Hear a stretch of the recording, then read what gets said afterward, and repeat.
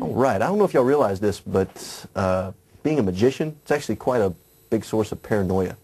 Like, for example, I don't even carry my money in my pockets anymore because I know the devious stuff people can do to one another in this crazy world we live in. So I actually keep my money like here, you know, just in safe keeping. I also keep another one there just in case I need that one for later. That's 1, 2.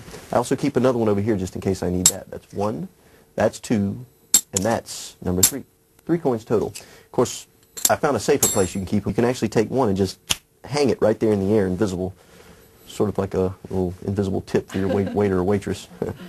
Watch, give a little squeeze, and another one hangs. Of course, if you want that one back, I actually hit it over here in the elbow. I was kidding about the whole hanging thing. Of course, if you want, you can hang that one and hang that one, and that leaves you with none. Any questions? Okay, none.